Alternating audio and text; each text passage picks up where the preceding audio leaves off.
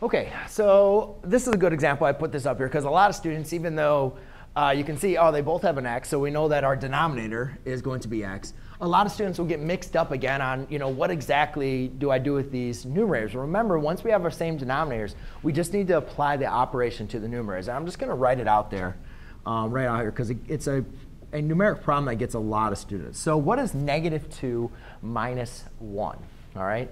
So a lot of times when looking at this, I always like to think about money. -2 is going to mean that you owe money, right? So if you owe $2 and then you minus, so you borrow another $1, how much money do you owe? Well, now you're going to be in debt $3. So a -2 minus 1 is going to be -3. Another way we can do this, remember, we can always write a subtraction problem as an addition problem. So if I change this to addition, and I make this negative. -2 plus -1 equals -3. Therefore, that's how we're going to combine our numerators.